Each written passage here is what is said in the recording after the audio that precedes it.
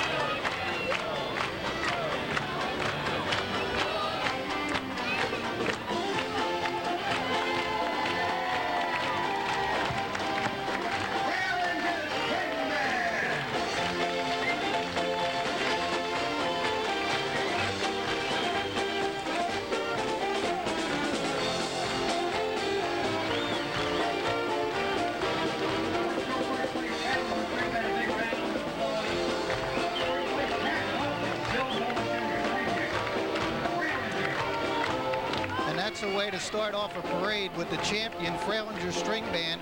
First in all 3 categories this year: music,